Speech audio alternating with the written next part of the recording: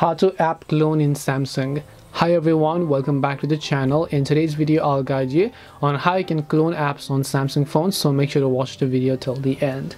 Now maybe you want to clone an app on Samsung without any third-party apps. Now there are two ways on how you can do this. Now in this case I'm using the latest Samsung Android version, which by the time you're watching this video is actually Android 13 based on One UI 5.1. So basically I have the latest Android version based on One UI 5.1, and this may work for One UI 4.1 and above devices only. Now the first thing that Samsung offers is an option called dual accounts, which means you can use a dual WhatsApp account, a dual Messenger account without having to clone them. To find this, you can just open the settings app here. Once you open the settings app, just in the search box of settings, just type in dual. Once you type in dual, here you'll find under advanced features it says dual messenger.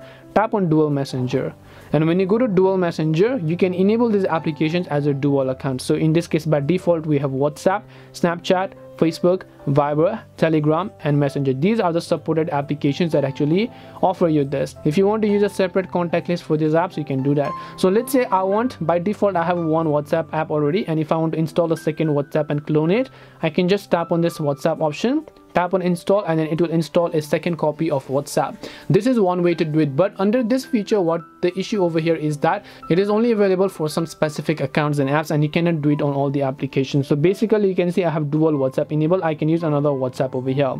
Now the other way you can do this is by using a feature on Samsung phones called Secure Folder, and Secure Folder is only being offered by Samsung at this point of time. And if you want to use Secure Folder, the Secure Folder option is usually inside of your Samsung folder. You can see this feature over here that says Secure Folder. You want to open this application up, and then if you've not set it up, you might be asked to set up for the first time and then enter the password.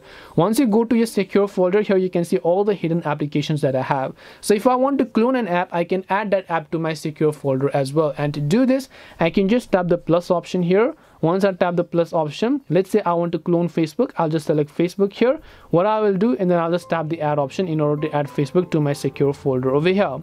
Now you can see that I've got two Facebook apps. One Facebook app is outside of my secure folder, another Facebook app is inside of my secure folder over here. So you can see another Facebook app. I can log into another account inside of this Facebook application, and this way I can clone apps on Samsung. Hope this video was very helpful. These were the two ways. I personally think the secure folder is much more reliable, but if it's an application like WhatsApp, Snapchat and so on, I also think that dual account is also one of the best solutions to go.